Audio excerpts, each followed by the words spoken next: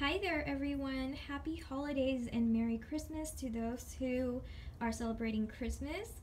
I am here in my greenhouse, and it's such a beautiful day, especially for a day in December, but I'm really enjoying the sun that's coming out today. Yesterday was very dreary, and I actually have some time to do a video on my greenhouse. So it'll be a greenhouse update. I think it'll be long because I haven't done anything long in a while, and I thought that I would just go over in more details some of my orchids that are worth mentioning. So first of all, I wanted to just show you guys the entire greenhouse, of course, if I can put it all, have it all shown here. So I'm standing in front of the door. When I walk in, these guys, my dad recently put them up, the shelves up, and these are my bigger orchids, or my bushier orchids. So most of them will be Oncidium, Miltoniopsis, and so forth, and they are just quite large. So they have more room in terms of space, in terms of all the space right here between all the shelves. And this shelf is about, I believe, about 6 feet. So 6 feet long here. And this shelf down here is 16 inches wide, the very bottom shelf. And then these are just 12 inches. I would prefer it to be 16 inches so I could fit 2 orchids side by side. However, my dad just wanted the 12-inch, and I think it'll be okay for now. I don't have any issues with it. And I have this guy that has been in bloom ever since I purchased it, probably for a year now. This is one of my Miltoniopsis, and she keeps on blooming no matter what. So there is a bud hidden back here that's almost opening. She smells incredible. She smells like roses or some sort of lemon verbena, and it's just very, very intense, but also nice and classy at the same time. And she also has some buds in the back as well, but she is getting just so bushy. And that is what I notice about my Miltoniopsis, is they grow very fast and they get quite bushy. So I have some of my my Tenafolia, my Maxillaria tenifolias here. I saw a bunch of them, and they were very cheap, so I purchased them. And this one is actually one that Pam from Mouse Lily channel sent to me. I won that, and these are my other ones I purchased. They are doing really well. I have a zygo back here that these are from the old leaves, so from the old bulbs. So these are really old. I'm not too worried about the yellow leaves here. I've learned to not freak out about things like that because they're old leaves. And this one is just growing out of its pot. It's got some really good roots here. So the bulbs are climbing up rather than outwards. And I'm not particularly fond of that, but that is how they grow in nature. They do grow up the trees. So it's okay for now. It's just that it's harder for them to stay moist because their roots are just hanging out. I have my warm compost here. If you guys want me to do a video on warm composting, just let me know. I've had them for about a year now, and I've actually collected some compost here. And the great thing about this is they're so moist and soft. And this one, usually soil dries out pretty quickly, but this one has been sitting here for about 2 weeks, and it has stayed this moist. Like, it hasn't dried out. I don't water it. I don't do anything. 2 weeks ago it was like this, and 2 weeks later it's still like this. So it's really good for organic gardening, and I just feed my worms. I actually make smoothies for them from old vegetables and fruits, and they love it. And they have like little tiny babies, which is pretty awesome. I think people get really freaked out about them, but they are really wonderful. So I have, you can see I have my Oncidium Alliance orchids here because they get really bushy.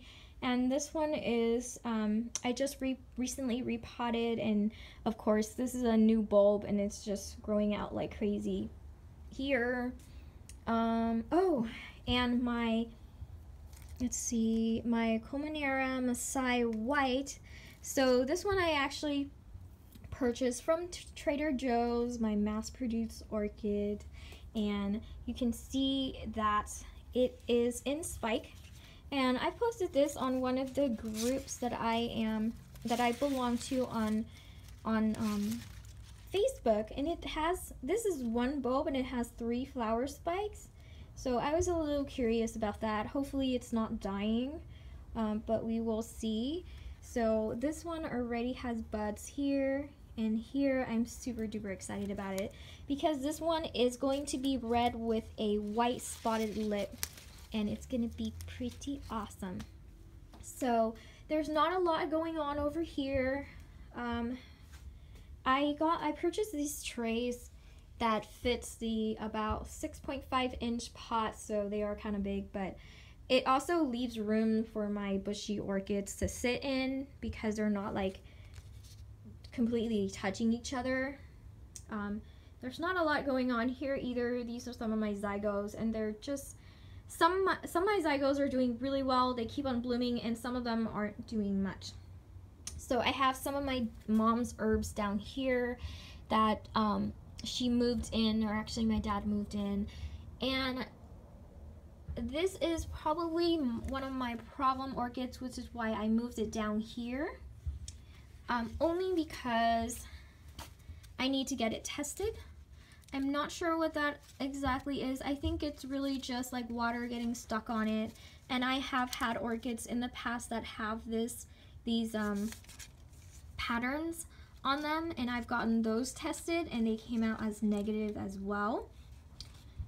But because I wanted to be sure, I just kind of hung them down here where they're kind of away from the other orchids, and they're in my sort of quarantine area. I've gone over these already. These are the newly purchased ones as well, so they can't like sit with the other guys. And I have my heater right here. This is my second heater. And some of my mom's herbs, which I'm not particularly fond of, just because this one has caterpillars in it, and my dad moved it in, and there's definitely evidence of caterpillars, which I have not been able to see at night, so I'm a little concerned about that, and not exactly too happy, but it's there. Kinda separated, but I don't think that would really help anyway. So over here I have my Cymbidiums. They are huge, and I need to do a Cymbidium video for my for one of my viewers because it was suggested, and I have not had the time to do it. But my Cymbidiums are in spike. So these are all rescue Cymbidiums here.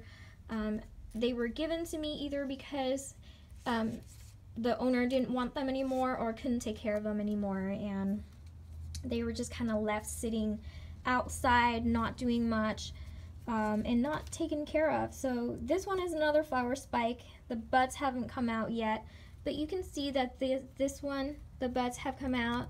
I'm excited. I'm hoping the colors will be pretty rather than maybe like a brown. But we will see what happens. And this Cymbidium is actually a rescue from my mom. She actually does not like orchids, so she has been neglecting this for about 10 years now. And it has been sitting outside in the freezing, like below freezing degrees. So it's been really sad, and finally it has recovered. So there's a new growth right there, if you look at that one. But I will go over that in more detail later on. I have my Zygo that I purchased from the San Francisco Orchid Show, and it is in spike again. So that's twice in a year. So there's actually 2 flower spikes, one here and I believe one up here. There it is. Oh, that one has grown quite a bit. So there's that one, and there's 2 so far. I don't see anything else, but I really have not checked. And some of my other orchids here, my Blatilla striata, it like completely died off. The older leaves completely died off, and this is my first year going through the winter with it, so I think they die off and they're putting out new shoots. So they're not, the plant hasn't completely died off. It's just the old ones, the old growths, have completely died off and is giving life to new growth. So I think that in the spring they will completely grow back.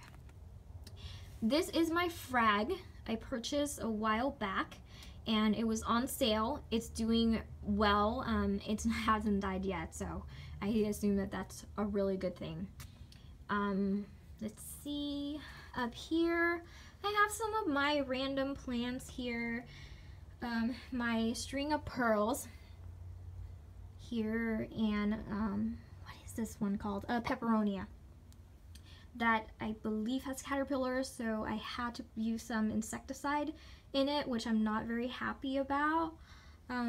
But I didn't want it to spread to my other orchids and my other plants. So this one, I believe this is just an ivy. And there's, let's see, some of my fern here that weren't doing that well because I started neglecting it, but this one is doing absolutely wonderful. And I have some of my Tillandsia here that are doing well as well. So this one has finished blooming, but I have high hopes for it. And this one has also finished blooming before this one, but it's still hanging on, so it's really great.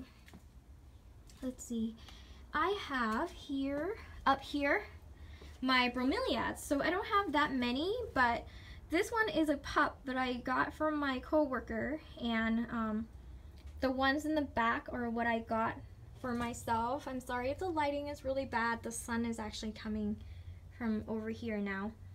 And there's a frog, a really big frog living in that plant right there. So that is why I do not like to use insecticides in my greenhouse.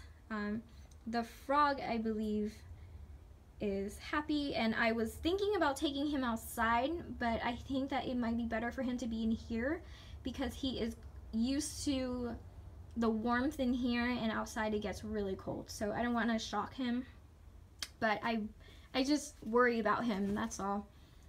And here is my epi. So I showed you guys this epi I purchased in October, and it was blooming, and it's still blooming, and it was putting out more bloom spikes, so I was not able to repot it, and I'm not even sure how I can repot it. I mean, look at this.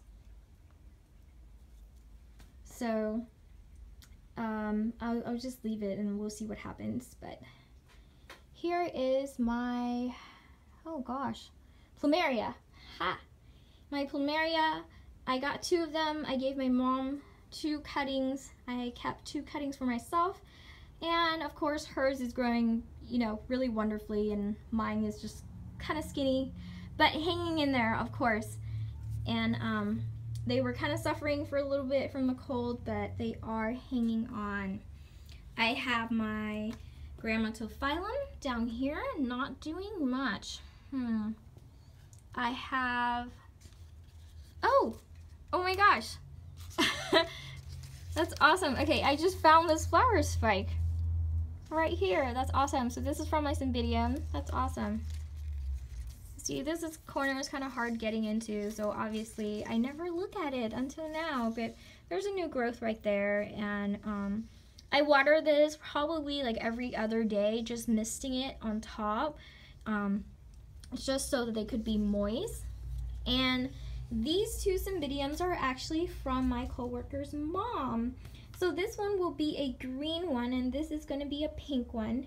And I got it when the spike was like probably that tall, and now they've gotten really big. So this was supposed to be a division, but you can see that this is, I don't know, to me this is not a division, it's a bush.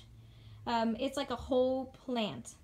So these buds here have matured quite a bit, and I'm super excited to see it because it's going to be pink. And I've always wanted a pink Cymbidium. And this one will, her mom said it's going to be another year.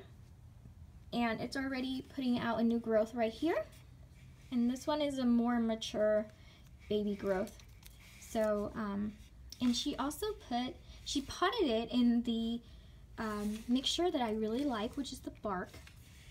And then she even put crushed shells in there, eggshells in there. So that's pretty awesome. Okay, so I'm going to stop here to end the first part of the video because I don't want it to be too long, and I'll move on to the next video with the other side of the greenhouse.